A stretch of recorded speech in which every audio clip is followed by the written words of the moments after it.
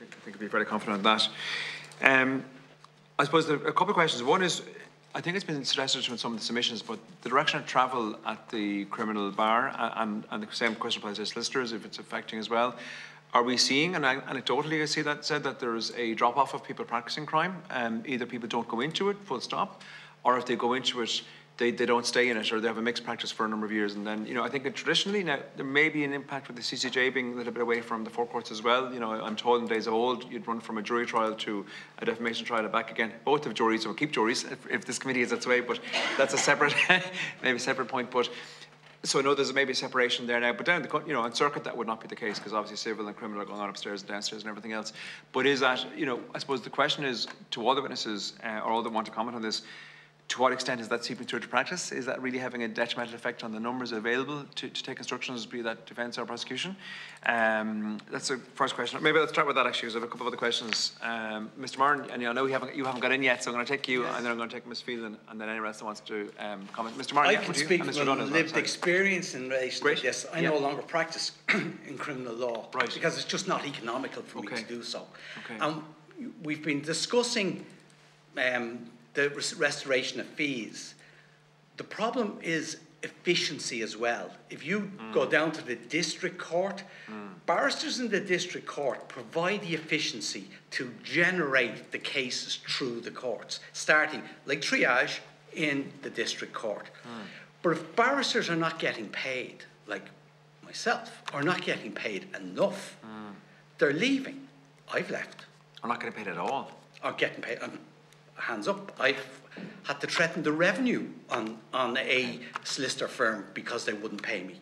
So my lived experience is barristers cannot afford to stay in the district court. And you're right, if it was in the forecourts, and anecdotally I've been told, you would get briefs of colleagues who would hand you a brief because they were too busy. But they separated it, we're all in the CCJ or the forecourts, and you don't get the handovers. So it limits the amount of earning potential that a young barrister can have. For mixed practice. So, like, what other profession would have a barrister leaving the forecourts and going down to a restaurant to work as a waiter or a waitress or a bar?